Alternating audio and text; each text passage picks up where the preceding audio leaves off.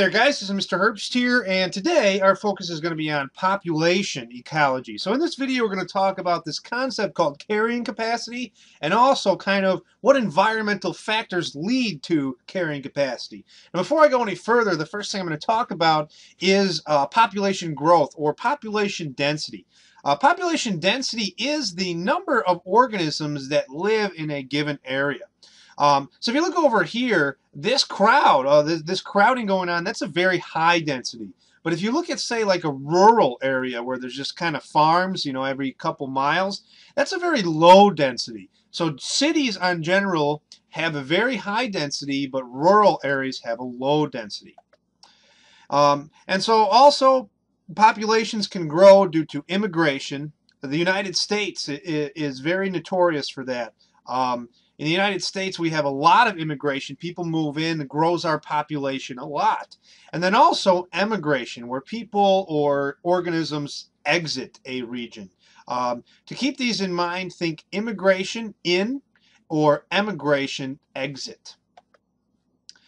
Next concept is this thing called exponential growth. This occurs when a population's population number sort of explodes.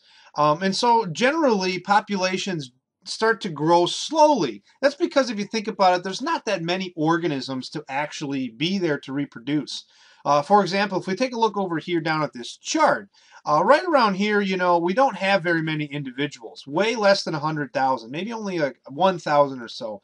There's a small number of individual bacteria there that are going to even be available to reproduce. But given some time, those bacteria are going to reproduce, and as more bacteria become available, more bacteria are capable of reproducing, thus the population is sort of going to explode. That's currently what's going on with human beings right now. Then eventually a population will probably reach what we call a carrying capacity. A carrying capacity is the largest number of individuals that environment can support.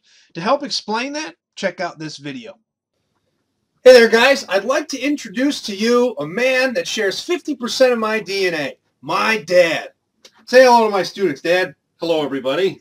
He is going to be a little guest star here to help us represent this concept called carrying capacity. To do that, I'm going to go over here to my bucket of ping pong balls. Let's say, for example, that each one of these ping pong balls, which by the way come in different colors, remember variations, each one of these ping pong balls represents a single organism.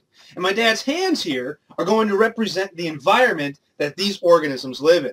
Now the environment can easily support one organism, right? What about two? No problem. How about 4? No big deal. What about 6? Still can support 6.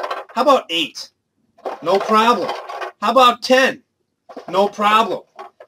Think we can go for more? We sure can. Let's shoot for it. This is 13 organisms in one environment here, guys. Ah, look at that. They fell. Those organisms reached what they call their carrying capacity. That means that the environment can no longer support a massive explosion of organisms such as this. And that can occur in several different ways, and we'll talk about that in a second. Just know that carrying capacity is the point at which the environment can no longer support a large number of organisms. And remember, I'm a trained professional. Don't try this at home, guys. Perfect. All right, that was good. All right there, guys. I'd like to shout out a special thanks to my dad for helping us out to understand carrying capacity. But to sum up, carrying capacity is the largest number of individuals that an environment can support. So if we take over here a look at this graph, the number of individuals here increasing over time. And so eventually, you know, populations start out kind of small, and as more individuals are added to that population through reproduction, there's more individuals available to reproduce, and thus the population starts to explode. And eventually it reaches a point, in science we call that point K, it's called the carrying capacity, at which the environment can no longer support any more individuals. And we'll talk about why that happens in a second. Now I want you guys to notice here that the population, once it reaches carrying capacity, might fluctuate up and down a little bit, but on average it won't be able to increase any more than that. And so Populations have limits. As a population increases, it will eventually encounter its carrying capacity. All populations have a carrying capacity. And so there are these things called limiting factors that prevent the population size from increasing any further. To represent those things, we're going to call them density dependent factors. Let's say that this bucket filling up with water is a population increasing. Eventually, the environment can no longer support enough food for that population. So things like starvation begin to kick in.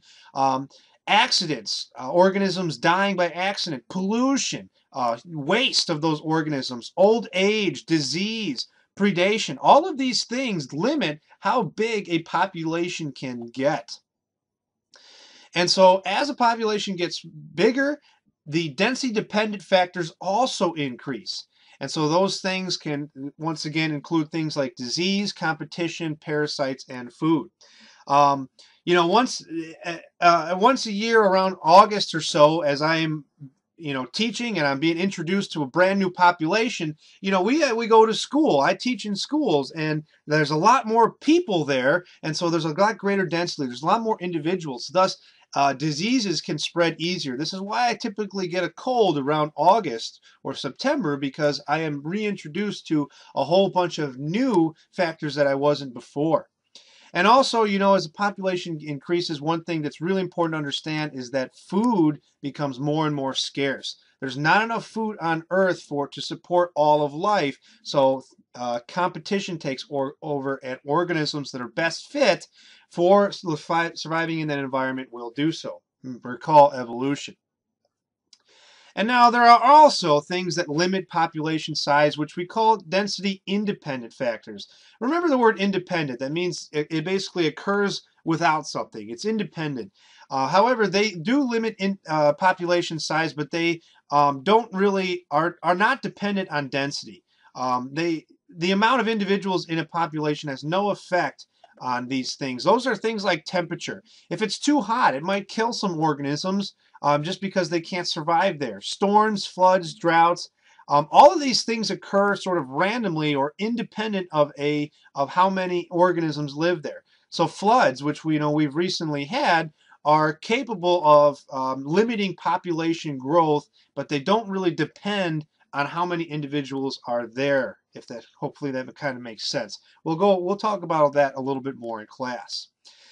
And to sum up here, guys, I kind of want to use a real life example here. The population of human beings is exploding on Earth. And as it explodes, there is a higher demand for oil. And most scientists believe that we are going to reach a point at which oil is no longer going to be easy to get. And that point could be within even as soon as the next 40 years. And so as population increases, as more humans are added on Earth, there is more oil, more demand for resources, and thus now there is competition. Prices go up, makes it harder to buy oil, and also, guys, there are wars that are started over oil. And so even though humans have the ability to sort of manipulate our environments and increase our carrying capacity, we are still limited to how much resources this planet has for us to use. The more resources we draw out of the planet, the less available for us, and thus makes it harder for us to ultimately live on planet Earth. Anyway, guys, sorry for the doomsday talk. This is Mr. Herbst here. I'm signing off, but make sure that you go ahead and complete the Google form below. We'll discuss these things in class. Have a nice day.